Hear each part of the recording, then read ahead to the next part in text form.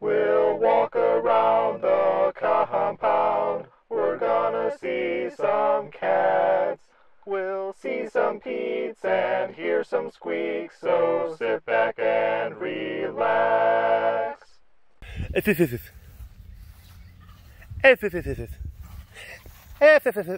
of like Popeye. Oh no, she doesn't like that. She doesn't like Popeye snuffles. You don't like Popeye snuffles. Princess. Regular snuffles. I'm sorry. Oh goodness gracious. Maybe it was my hand movements. Maybe it wasn't the Popeye snuffles. Maybe it was just my hand movements.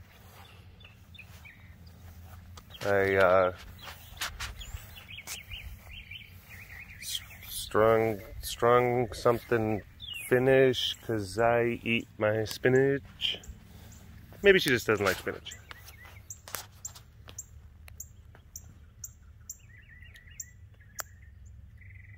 You gotta think that spinach consumption amongst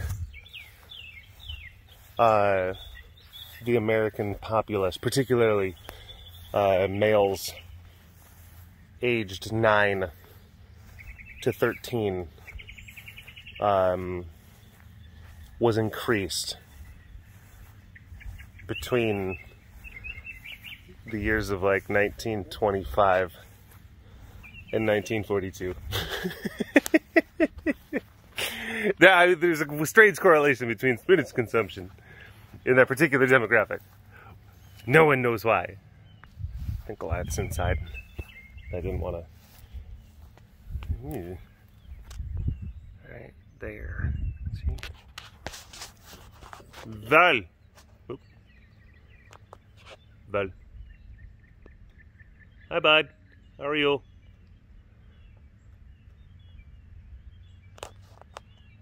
Oh, you're getting. Oh. Oh, what a treat. Oh. Would you like some spinach? Hi. I wouldn't even want to know what happened if you gave a tiger spinach, because you see what it did to a man. A man with Chernobyl-ish forearms, but a man nonetheless.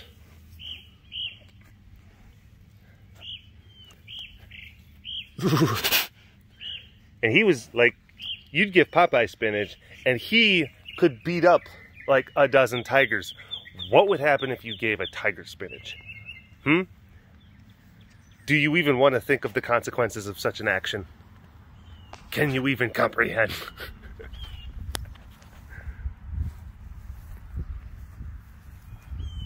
They would basically turn into Dr. Manhattan.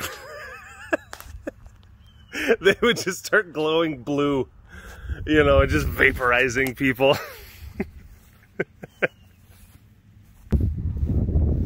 You know, the Popeye live action movie from the 80s.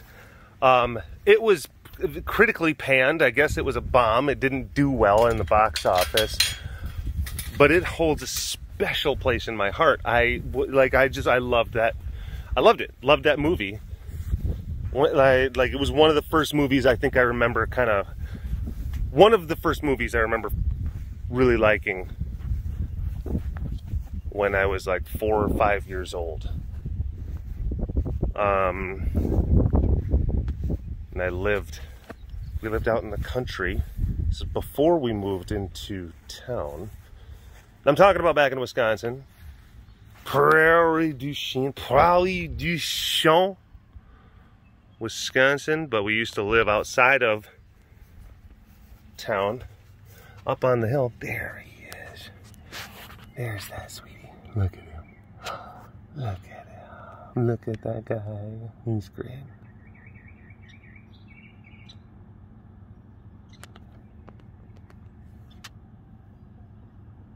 Oh. Is he waking up? I don't know. Yes, he is. I gotta go. Hello, chickens. It's chickens. But before I started kindergarten, we lived at this country house up on the hills. Town I grew up in, Prairie-du-Champ, French. So it was settled by French fur trappers. After, you know, it was a meeting grounds for native peoples, for various different tribes. I think like 4 to 6 different tribes would actually meet on the plains of Prairie-du-Champ, next to the Mississippi River. So yeah, it's actually, this is a good analogy. So you got Bluff over here. This is Iowa. We don't like to think about that or speak of it. Ugh. And then you got Wisconsin. Over here. Bluff. And then there's the river valley in between. That's where I grew up. And then there was like this field, this plain. Because most of the time it's like basically the river and then bluffs on the side. But then there was actually a good patch of land. And then that's where Prairie-du-Champ. Well, over time it turned into Prairie-du-Chien. Prairie-du-Chien. I walked around, I didn't even realize that Nadal was in his house. Not gonna lie, I was actually getting a little bit just kinda like, where's Nadal? Where's Nadal? You walk around and it's like, okay, I don't see him, You scan. This is because we just got done cleaning. That's the other thing. We just got done cleaning, so it means that like gates are open and stuff like that, and then the cat's over here. So then I go over here and I'm sitting there thinking like, okay, he must be in there, either inside his thing, or he's gonna be behind the house. And I get all the way over there, and he's not. And I'm like, we may have a problem. And then I'm walking around and I'm like, okay, he's got to be in there. He's got to be in there. And he is. Trust but verify. Anyway, back to Prairie-du-Champ, which has a lot of French influence. A lot of French influence in my my hometown. That means a lot of area, a lot of surrounding area is named after French stuff, French words. Chompers would have loved it.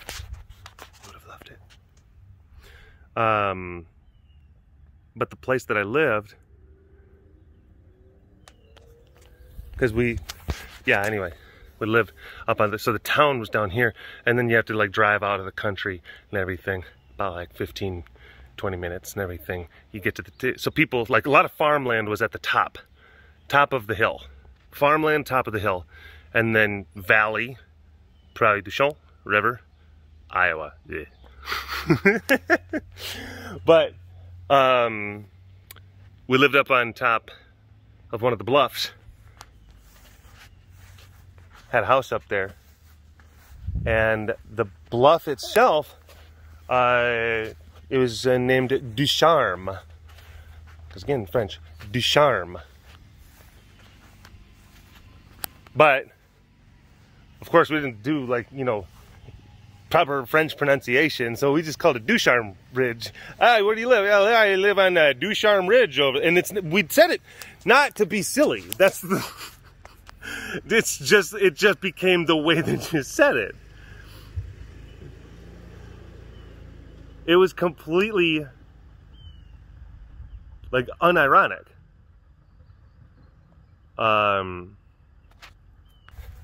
Yeah. It's also, there's later on in the next few centuries, there was actually quite a large Czech immigration into that particular part of Wisconsin. So there's a lot of French and Czech, and just all around Minnesota and Wisconsin, a lot of Scandinavians, particularly Norwegian. So a lot of those different kind of things. German, of course.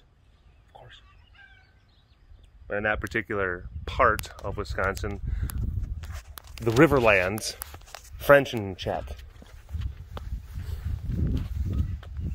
So you see a lot of French names, a lot of Czech names.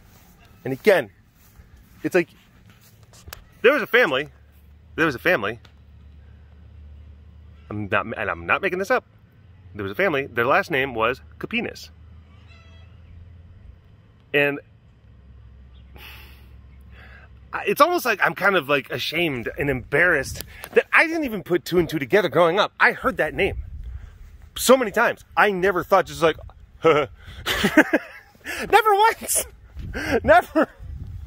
It's like, oh yeah, those are the Capinases. The Capinases from Ducharme Ridge.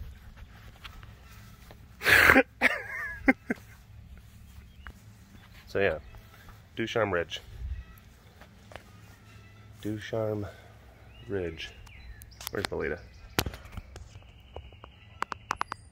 We may have a situation. That turd, that little turd. She was like really sunk down in there. Couldn't see her. There's another one. I'm not even joking. Another one where I'm just like, haha, okay, she's gonna be over here. And then I got over here. I could not see her anywhere. And I'm just like, oh no. What is happening?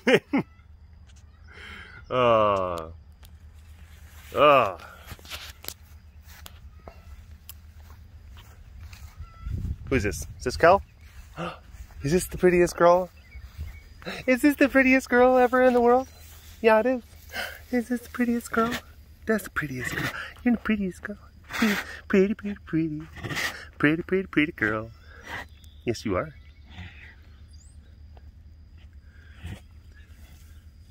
Prettiest girl who ever did live. And then some people might be like, I have a girl cat and she's very pretty. Not as pretty as Kel. Sorry. I did the math. Doesn't check out. Anyway. Ducharme. Which begs the question. What's going on? What are you doing with your arm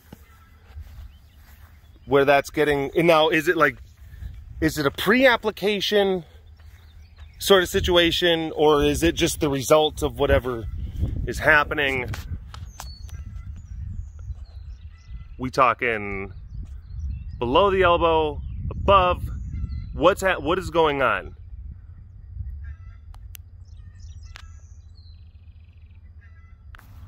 Vets do stuff like that. So it makes sense. It's not completely like out of the realm. You know. Like if you work with a lot of livestock, it's, yeah, there's a lot of different kind of things. Oh, that just makes sense. Anyway. Change the topic.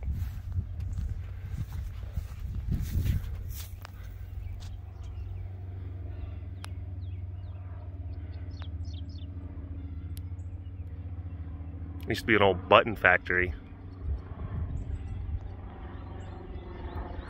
back in my hometown, and they would make buttons out of clamshells, and you would find, Joe, yeah, it's a little bit low. You're a little bit low, Joe. Low level. He had to fly right over. Joe, we get it. You're into aviation and stock car racing and making pizzas and tigers. Save some cool for the rest of us, all right? Oh, it's been declared and decreed that Joe is cool. Just so everyone is tracking. That is the change. There was an official announcement. Joe is cool. But yeah, I used to spend a lot of time down by the river. Was a regular old river rat, as they call it, but spent a lot of time down by the river. down by the river. But yeah, hung out down by the river, on the river, fished on the river. Flat bottoms, pontoons, all that stuff. I love it. I really do love spending time on that river. Munch, don't jump that way. Munchie, you dummy. What are you doing? Why? Oh my gosh. What? There's different ways to jump down. There's different ways to jump down. You don't go the front way. Don't do that. Don't do that. Go the dinosaur way. It's up to... I saw you faceplant too. What's he doing?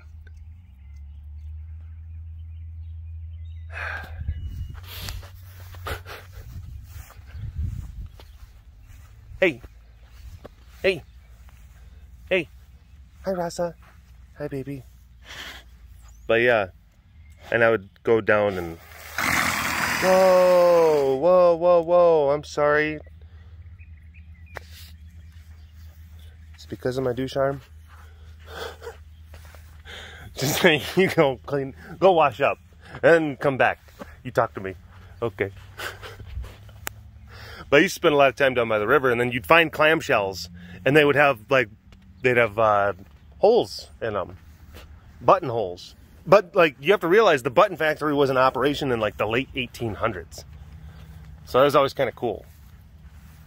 That, like, about 100... You might find a clamshell that had holes punched in it, you know, from 100 years ago.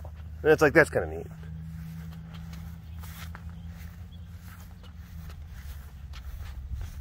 Anyway. Straps. I don't want to stay past my I don't want to overstay my welcome in the cast space. Hey, whoa, whoa, whoa, whoa, key, kettle corn. You're more just kettle, less corn right now. I think they're trying to, I think Solano's the last one, trying to get Solano locked up. He, for some reason, just decided, like, there's a puddle in my lockdown, and I have a bone that I don't want to give up. There's no meat on it. He's like, I never said anything about meat. I just wanted the bone. And not to mention, there is a puddle. I'm like, fine. So yeah, they're trying to get him locked up.